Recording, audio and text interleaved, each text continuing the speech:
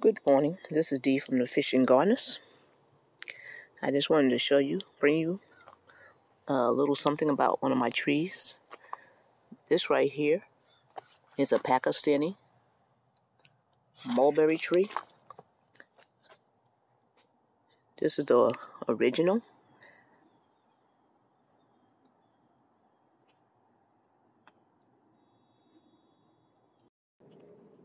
This right here is one of her cuttings. All I did was cut a branch. Here's another one of the cuttings.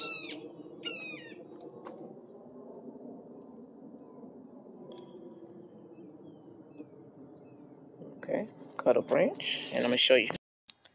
And this right here is one of the cuttings that we placed in the ground.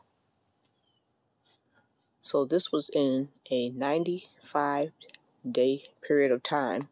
This is how quickly a Pakistani mulberry tree grows from a cutting. We decided to put this one in the ground over here and use it as a shade tree. So, we want more shade back here. So this is the one we decided to pick because it's such a fast growing cutting.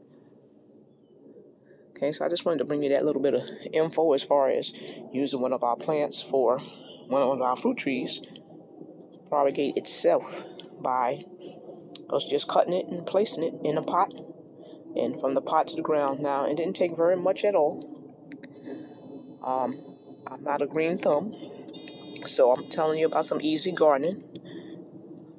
I'm originally from the Bronx, New York, and I'm going to tell you, was no gardening there. So let you know. So these are the things that easy fruit gardening will come about right here. These things right here. So I just wanted to show you, bring you that little bit of info as far as easy fruit gardening, especially for beginners. If you want to have some shade trees, there's certain shade trees you can get and you can just go ahead and grow yourself and do all of it yourself. I mean, it didn't require much of anything.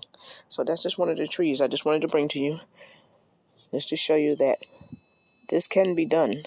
And no matter what walk of earth you're from, what state you came from, you can do it if you really want to. Okay, hopefully you're having an enjoyable day. Have a blessed day. Goodbye.